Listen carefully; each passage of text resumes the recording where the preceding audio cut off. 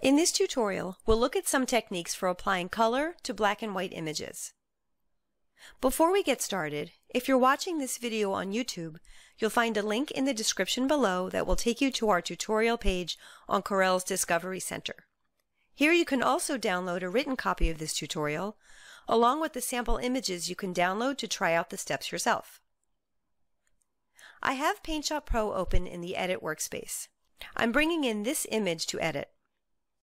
The first step with black and white images is to make sure that the color depth is at least RGB 16 bits. I can do this in the Image Increase Color Depth menu. 16-bit supports 16.7 million colors, as opposed to just 256 with 8-bit. This is why, when scanning a black and white image, you should always choose to scan in full color. I need to have both my Layers and Materials palettes open. This can be done in the Palettes menu or by pressing F6 and F8. In the Layers palette, I'll click the New Layer icon and choose New Raster Layer. I'll name the layer Skin and set the blend mode to Color Legacy. This means that the textures and shadows from the original image will show through and the applied color will be partially translucent.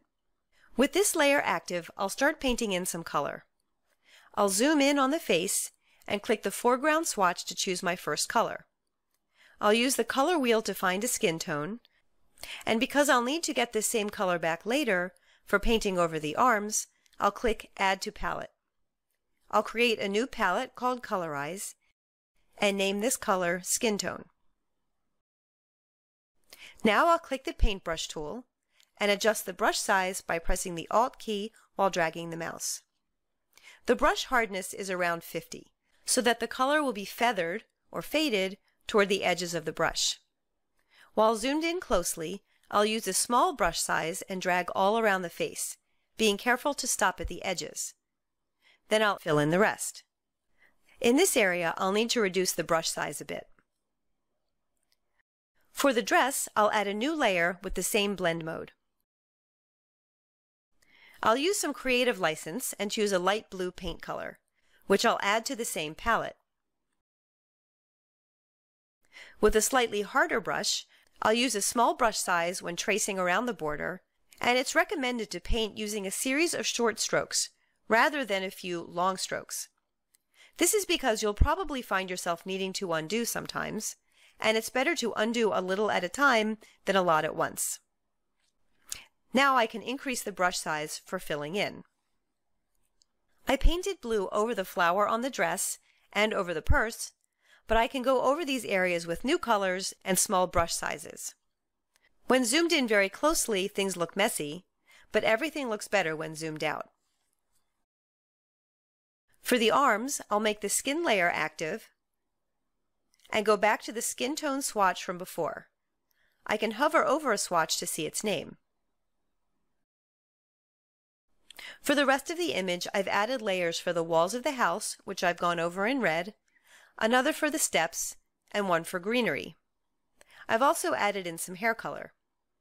One nice thing about having separate layers for separate parts of the image is that I can go back and adjust that one part. For example, if I want to change the dress from blue to orange, I can make the dress layer active. I'll choose a light orange color and activate the Color Changer tool. I'll click anywhere that's blue to switch to orange. The purse and flower remain as they are since they're not blue. When I'm finished, if I save this image as a PSP file, all of the layers will be preserved. If I save as another format, such as JPEG, all layers will be merged into a single layer. Now I'll demonstrate a second technique using this wedding photo. I'll increase color depth first, and as before, I'll add a layer, and this one will contain all of my color changes. This layer also will have normal blend. This time, instead of painting directly onto the canvas, I'll mark off the areas to paint in advance. From the Selection toolbar, I'll choose Freehand Selection. Then I'll zoom in and carefully trace around the groom's face. This is done with one long dragging operation. With my paintbrush, I'll choose any color and fill in the entire masked area. The paint doesn't go anywhere outside this area.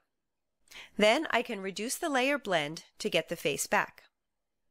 For adjusting the color, I'll choose Adjust, Hue and Saturation, Hue, Saturation, Lightness. I'll click Colorize and adjust the sliders to get just the color I want. Then I'll press Ctrl D to unselect. To outline the uniform, I'll use the Smart Selection brush. I'll return to the background layer, where clicking on a color selects everything of the same color. I'll set the mode to Add so that every time I click, I'll add more to the selected area. Now I'll activate the color layer, and this time I'll use the Flood Fill tool to paint this entire area with one click. I'll use Colorize again to get just the right uniform color. I'll repeat these steps to give the woman a red dress. I'll increase the Smart Selection tolerance and use a smaller brush for small areas. Even though I'm colorizing an image, I can uncheck Colorize and play with the colors here as well. One nice thing about PaintShop Pro is there are a number of different ways that you can colorize an image, and this is what makes the application so powerful and fun to use. I've done some more colorizing, adding hair and skin colors, even coloring the cameo. And I'll add one final touch, giving the newly married bride a rosy cheek.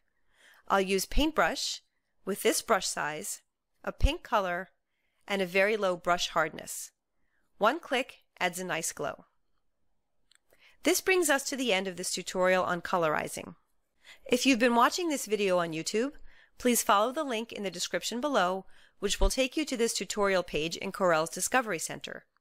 Here you'll find a written version of this tutorial, along with the sample images you can download and follow along.